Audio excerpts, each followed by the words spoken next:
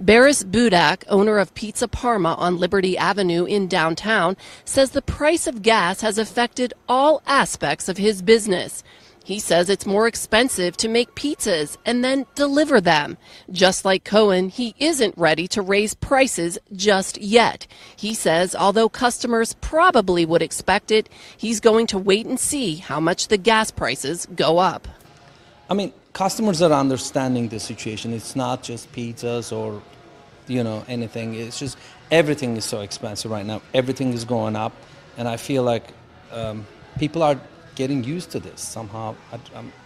It's not a good thing.